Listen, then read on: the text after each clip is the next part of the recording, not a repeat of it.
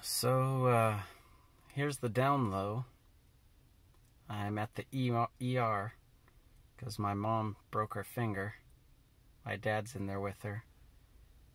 And I'm sitting in the parking lot because they're only allowed to have one person in. I'm thinking about baptizing my kids, something I'm so excited about. And I wanted to share it with my mom and dad. They wanted to be a part of it. So we were waiting for them to get here. And, yeah, we just, between moving recently and anyways, I didn't make it happen. I didn't plan. I want to do it Sunday, but I haven't even talked to the pastor about it.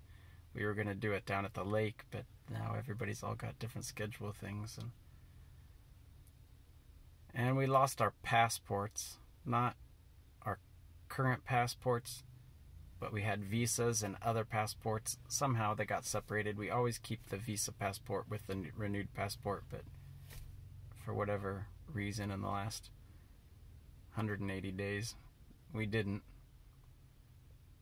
And so we were thinking about how we could get around that. We've been looking for them.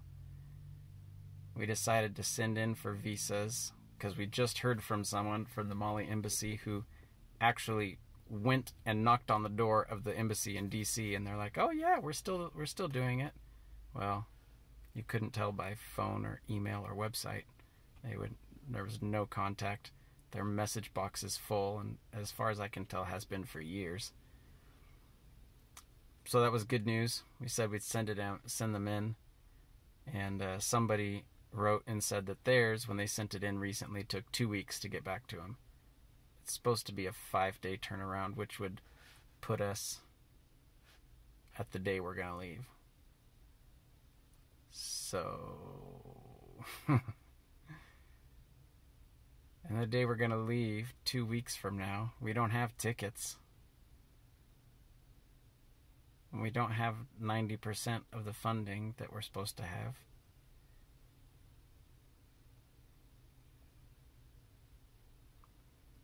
We put a lot of energy into doing a garage sale with Heidi's parents, which I'm really glad we did. You know, I felt like it was an opportunity for us to serve and thank them, and I wouldn't change it for anything. It was really, we got to spend a good time with them, and yeah, so that's where we put our energy recently.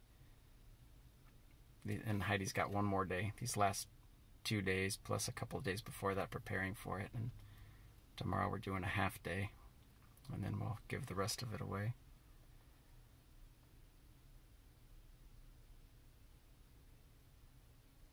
And I'm confident that God's going to do it. I don't know what his plan was all along. I never really thought that he was going to tell me. You know, he doesn't usually do that. But it seemed to me like a good idea for us to go back to Mali. Despite worldly perspective, you know, that felt like the way God was leading. And it still does. You know, we're still aiming at it. We're still planning to go.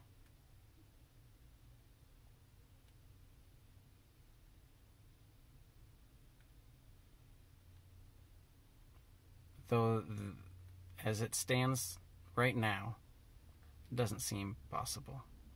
It doesn't seem possible for us to go back to Mali and for our kids to go to boarding school on time.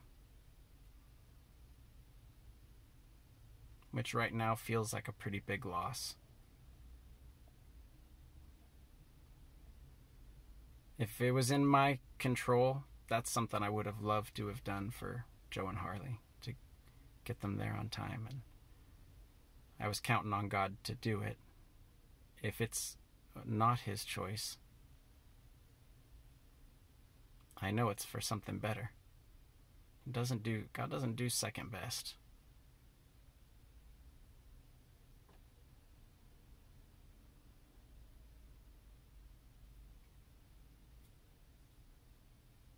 Guess that's it.